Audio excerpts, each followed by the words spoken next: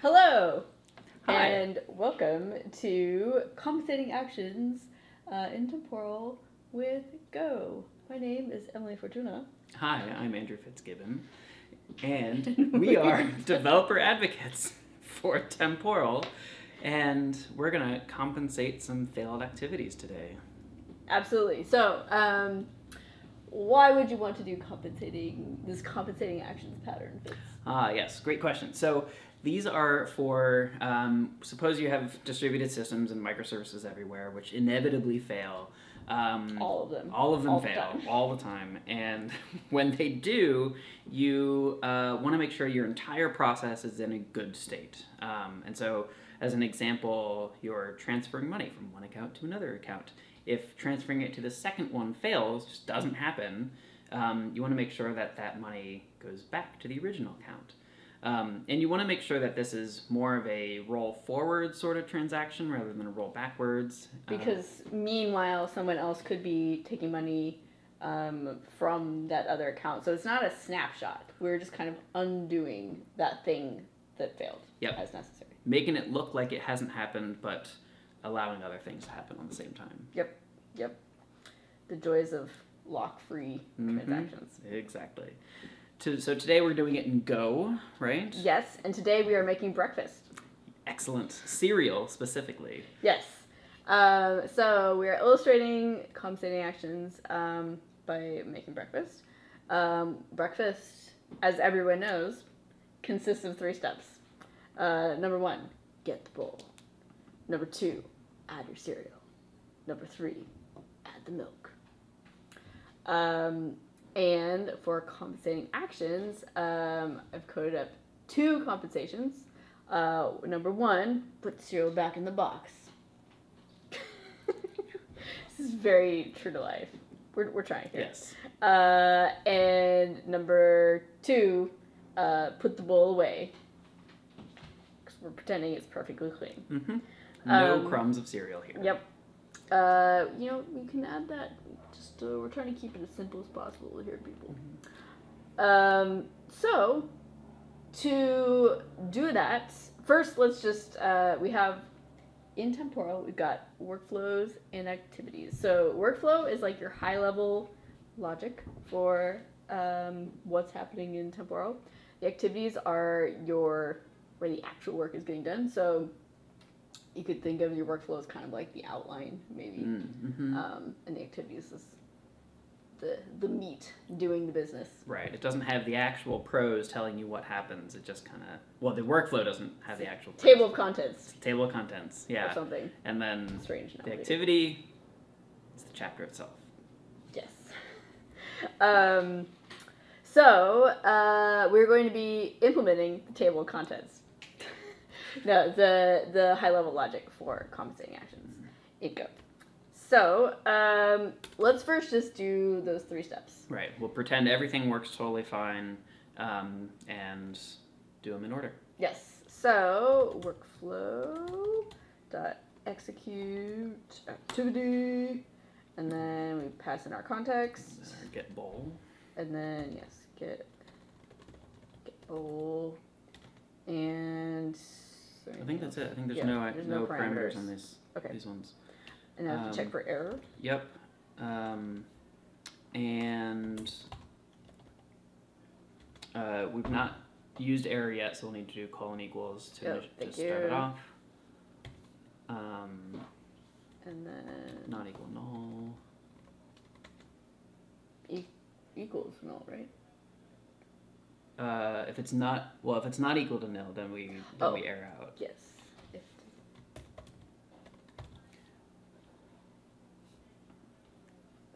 Do not need parentheses. Nope, not in this one.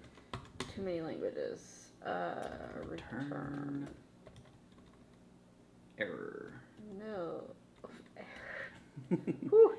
Okay. Otherwise, we will continue. Why is this unhappy? That is... Well, wait. Was I wrong with the error? Maybe I was wrong with the error. No, that's the return value. But this one we want to have it happen synchronously, right? So our dot get because we don't want to end up simultaneously getting the bowl and pouring the cereal out, because race conditions end up with cereal all over the counter. That would be bad. There's no return on get bowl, I think, so we'll just pass in nil to that. What are we doing now? No new variables on left hand of that.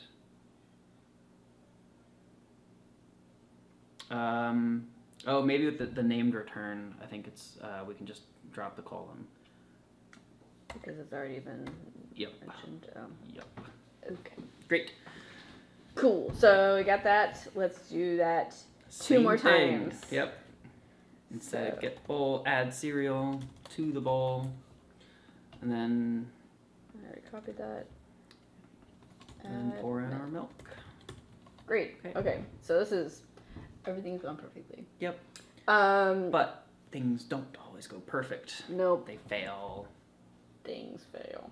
So there are two ways we could implement this. Mm-hmm. We could just use the defer keyword because, well, we are, but in both ways. We'll use the defer keyword. But in different ways. Yes. We can leverage, so, okay, backing up. When we run these compensations, we want to, for this particular case, there's an ordering that we care about. Mm-hmm. We want to put the cereal back in first before we put the bowl away. Right. And we can leverage the fact that the defer keyword, it runs from like the bottom up, essentially. It's like a stack. And so we could sort of pepper defer statements throughout this to add each compensation for each activity. Right. But then we add a bunch of very similar looking defer functions everywhere. Yeah. It's, and abstracting out defer doesn't really work very well. Right. Yeah. For this, we are only doing compensations in sequence. You can potentially do compensations in parallel. We're gonna have a little library and leave it.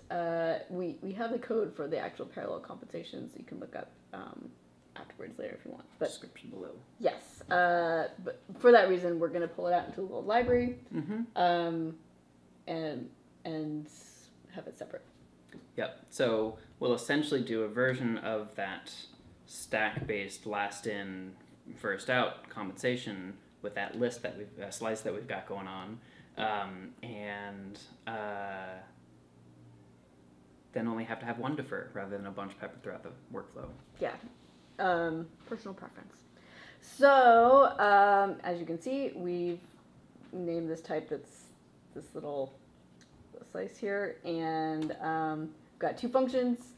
One where we're going to add the compensations to compensations, and then one where we are actually calling them to execute. So actually, maybe before that we can, we'll implement it and then use it, or where are we going to call compensate Fitz? That is a great question. So we are in the first place calling compensations because get bowl or add cereal or add milk might fail. Something might fail. If we assume that something might fail, supposing we failed halfway through getting the bowl, then if we had added that compensation afterwards, or even done the defer of running all of the compensations after the call to get bowl, if get bowl fails halfway through, then none of that would have happened. And so we want to make sure then to do all of our adding of the compensations before the relevant thing fails. So here we're going to instantiate this new type that we've got, and yeah, so I'm doing something a little fancy here. Okay. What are you doing, Emily? So let's say that the user hits cancel. Like, I want to stop this workflow. We'll terminate the workflow. It's done. But like you really need to get that money back to the original bank account. So you really need this to run no matter what. So we're going to get a sort of standalone context, which you can consider it kind of like forking your context, basically, so that when the workflow gets shut down, this context will still refer to a valid context, so these last compensations can actually complete. Right, because that original context is going to be in kind of a canceled state and won't be usable for running the compensations. Yeah, exactly. So new disconnected context. We give it the original to fork from. Context. I believe that is it. CTX. Oh yes, I can type. Disconnected context and. I think it also returns. Oh. Yeah. Two things. Yep. We don't care about that one. Okay. And then we're going to wrap all this in that defer that we were talking about. Right. And so the compensations.compensate here, just to call it out, is the function that's actually going to run our compensating actions. Yes, which we have not yet implemented. Right. We will implement momentarily. So I'm, doing this maybe a little ahead of time, but I was wanting to get the top level stuff first and then go into the details. Yep. Defer function. I am. We're writing in Go today. Yes, it is the afternoon and our brains are tired. All right, and then we're gonna check. So this will execute no matter what. No matter what, right. So we want to check that there is an error. If there is an error, then we do the compensations. Right. And so when this function is I'm sure you all know how defer works, but when the function actually runs, that error is going to be whatever that last error was. And so in the case that our, adding milk fails, that error is going to be non-nil, and that's the case that we want to run this in. Yes. Okay. Great. So top level stuff is set. Now let's actually go back into implementing this business that we were talking about earlier. So adding is just adding, right? We're just putting it onto the end of that list, or slice, list of comprehensions. Append, just and activity. What are we appending? The to S. But dereferenced. With the value of. Yeah. Okay. Cool. Appended. That was hard. Great. Difficult. Now that we've got them all, we've got to loop through. But we've got to make sure we loop through them in the proper order. Yes, in reverse order, because it's like a stack. Yep. We want to put the cereal back in the box before we put the bowl away. Yep. Putting a bowl full of cereal back in the cabinet. Well, maybe that's for you, not for me. Not in this household. Not in this house. Okay, so length of S. Whoa, what just happened? -1. Greater than or equal to 0.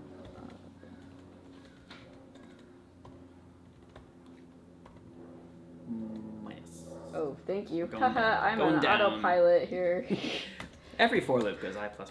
I mean, That's how I've always vast written. majority of them are. Okay, so now we're going to call our execute activity. Just copy and paste in there. And we want to call, we want to get S at the value of I. Right. And we want to check the error. Yes. So the function here. No, you're good. Yeah, we want to check the error because the function here is the actual compensating action, and I guess in this case it would be if the compensating action fails, given all of Temporal's retrying things and trying to make it work as much as we can. If it fails at this point, we really want to escalate to have a user or an operator actually go in to put the bowl away. Yeah. And so at this point, we just want to return it, or log it rather. Get logger. There's not much else we can do at this point if those fail. And just say error with 3 R's. Compensating. Many R's as we can give it. Want to do. Yeah, dot error on the get logger. so get logger needs the context, but then dot error. Yeah. Yep, that one.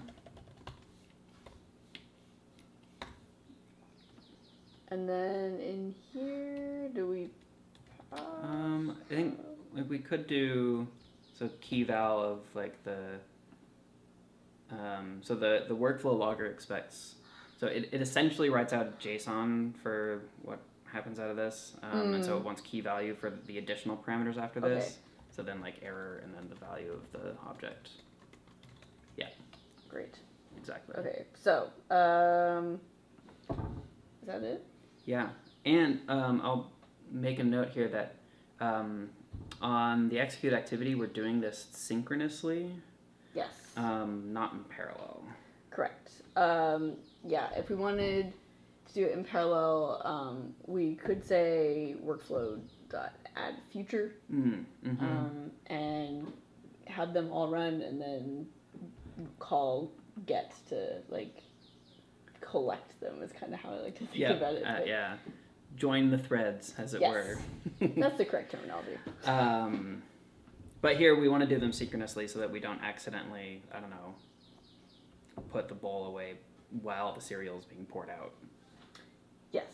Yes, because if they could execute in any order, it'd be kind of weird. Yes. In this particular case, it depends on your use case, really, whether you want to allow parallel compensation or not. Cool, so let's run it. Cereal milk. Great. So that's the happy case, everything worked. Let's add an error to test it not working. Yeah. So error.new. Errors.new, or return errors.new with a string message. I have. Oh no, the milk has been spoiled. Yes, and the computer is talking to me. I always think those errors are silly, and I'm doing it myself. It'll import. Yeah. Yes. Okay. Can you think we might have missed something in the workflow? Yes. Which is to add the compensations. Good catch. Yes. Right. So we want to do that. So compensations. Because we've got that add compensation thing that can help us. So put bowl away. And we're not executing it. We're just adding it to be executed later. Right. And again, as we mentioned earlier, we're doing it before the thing itself in case that thing fails while it's happening. So that we already have the record of the compensation that needs to happen. Yes. Yep. All right. Okay. Now, let's give that another go. Do not add emojis. That's not what we wanted. Okay. Start it up. Run it. Now. So we got the bowl, added milk. Yep. Then we had an error. Attempt 1. I had a problem adding milk. Put the cereal away, and then put the bowl away. Great. In the order that we wanted. Exactly. So now we've got a workflow that makes us breakfast, but if the milk fails to be added to the bowl, then we can put everything away. And you will not have breakfast. Nope. Sad. But your code can handle that case, which is great. Thanks again for tuning in, and we will see you next time when we implement something else very exciting. All right. Thanks, everyone.